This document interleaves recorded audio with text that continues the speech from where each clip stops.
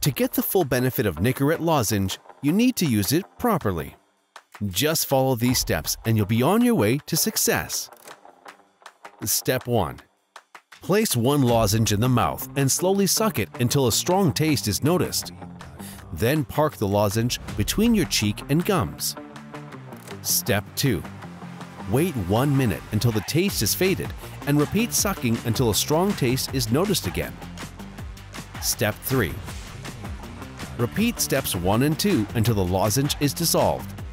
Do not chew the lozenge. Step 4. Repeat steps 1 to 3 whenever you have a craving. The Nicorette lozenge is designed with dual layers of flavor, releasing flavor from both the coating and the core, and it dissolves in about 10 minutes. Remember, do not drink acidic beverages 15 minutes prior to using Nicorette lozenge to maximize its effectiveness. Do not consume more than 15 lozenges per day. If you are using Nicorette lozenge while trying to quit smoking but slip up and have a cigarette, you should not stop using Nicorette lozenge. Keep using Nicorette lozenge and keep trying to quit.